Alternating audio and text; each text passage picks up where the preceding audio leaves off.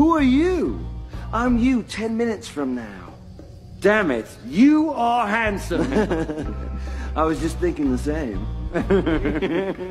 We are sexy. We are sexy bitches, yeah.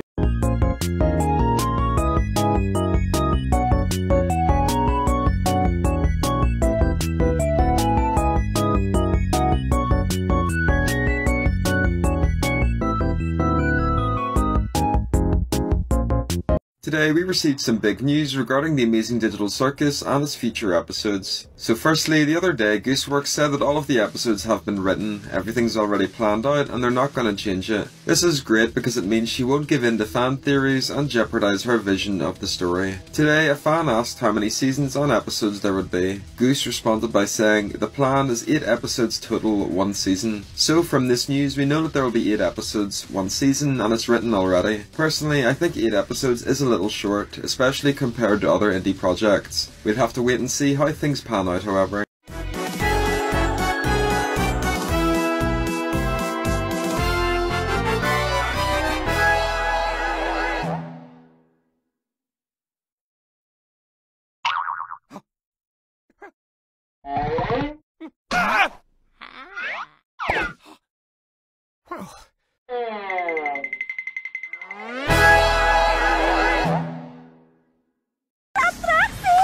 Apa-apa kok.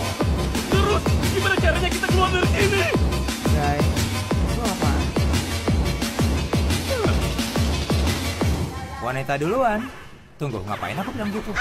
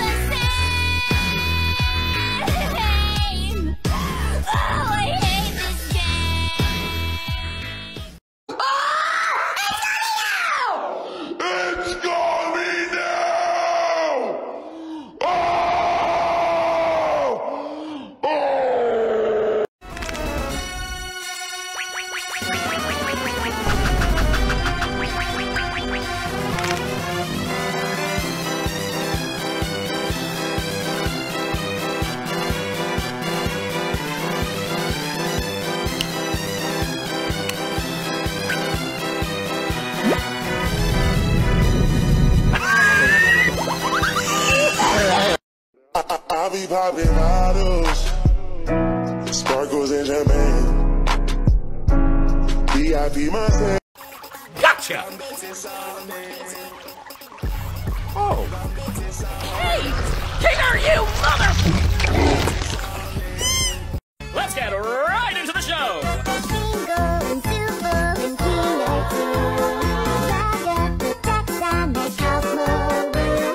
Did you notice this in the Amazing Digital Circus? In the newest pilot from Glitch Productions, a couple of the cast members are voiced by actors you may recognise. The voice actor of Pomni is Lizzie Freeman, who voiced Ina in the YouTube series by Joel G. The voice actor of Jax is Michael Kovac, who voiced Angel Dust in the Has-Been Hotel pilot, Rocky in Lackadaisy, and Anne in Murder Drones. Zubul is voiced by Ashley Nichols, the creator of indie series Far-Fetched. And last but not least, the main creator behind the Digital Circus is Gooseworks, who composed the the soundtrack for the Has-Been Hotel pilot. Did you recognise these voice actors when you watched the show? Let me know in the comment section down below.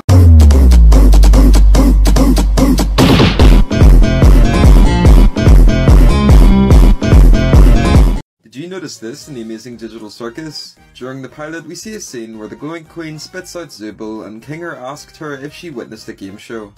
Oh, thank God you're okay. You didn't experience a game show in there, did you?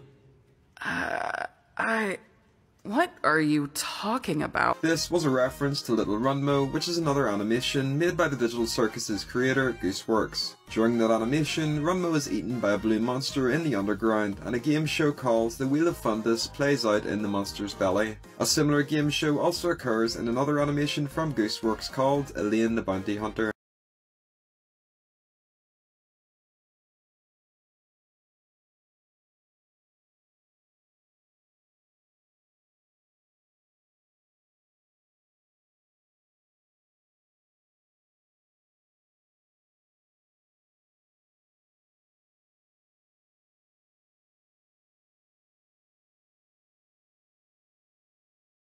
The Amazing Digital Circus has a lot of inspirations, and chief among them was a 2001 children's show anime called Poppy the Performer, created by Ryuji Masuda with art direction by Wako-san.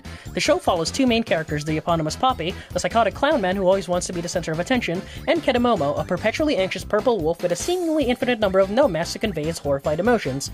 Kedamomo directly inspired Gangle's design, by the way. It should be noted that Masuda had no idea the show was meant for children. This explains why the show is utterly deranged. It's violent, mean-spirited, and just downright weird. In fact, the 11th-episode Swallower was banned from television for being too extreme. Even so, you can't help but appreciate the show's creativity. Given the fact that they were probably paid 500 yen and a stick of gum, it's honestly impressive that they got 3 whole seasons. Inside Job didn't even get a 3rd season. If you want to kill a few hours and brain cells, the entire show is watchable on YouTube right now. Oh, and I also wanted to inform you that Poppy the Performer has a spin-off manga where they're all cute boys now, created by Wako-san herself. It's all in her Twitter, and the art is actually quite charming. You're welcome. Oh! Circus! Oh my God! Circus! Come on, Pico, what the fuck is wrong with you, man? Kiddo said he didn't like my haircut! It can't be that bad, let me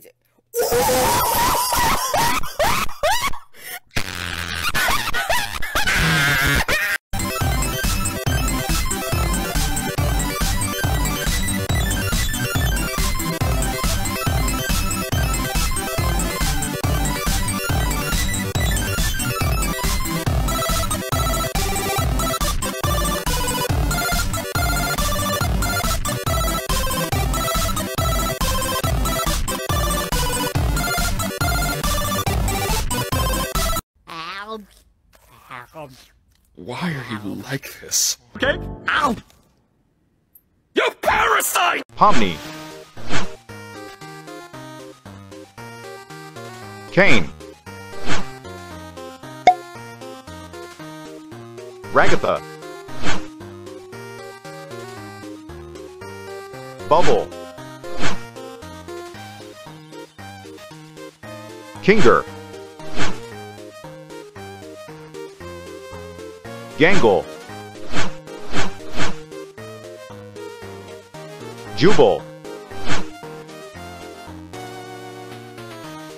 Jax. Glowing Queen. Cosmo.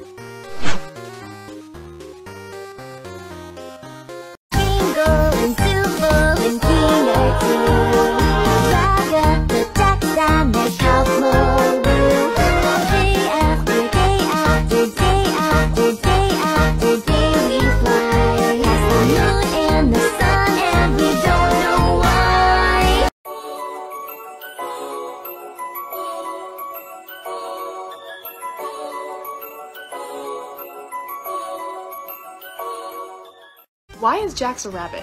If you don't know, this is Digital Circus. It's an indie series that's going to drop October 13th. And we're discussing this guy. Now, at first when I heard his name, Jax, I thought of a simple jackrabbit because he's a large rabbit. But these are jackalopes. They're an American cryptid, and they're based off of rabbit. These are large, mysterious, not-so-friendly little guys. So as the most immoral character, as said by Gooseworks, Jax totally fits that archetype. He's not a kind, fuzzy, innocent bunny. He's a jackalope, and he's mean as shit. Now before I go, I want to thank this person, man, I love this art style, this lovely person, and many others who I'll mention in later videos, who have sent me their art, writing, etc. It's just wonderful to see. Remember, I take requests. Much love. My name is Cat. No, that is my name. Sigh. My name is Pinky Kitty Sparkle III. Stop laughing. Oh, thank God you're okay. You didn't experience a game show in there, did you? What are you talking about? Welcome to the guest room giveaway. You, a lucky contender, have a chance at winning one of several glittering prizes. All you have to do is spin the wheel of abundance. Here among the answers, every space is a winner. So grab your girth and test your worth, because it's time to spin the wheel.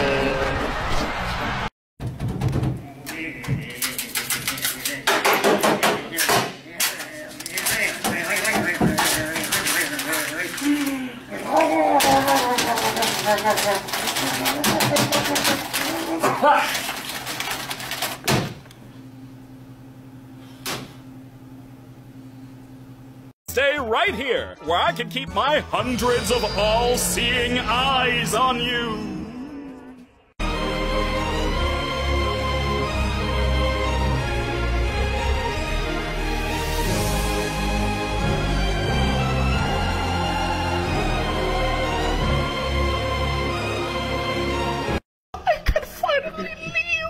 Martha, I'm coming home, sweetie. I'm back in the fucking building again!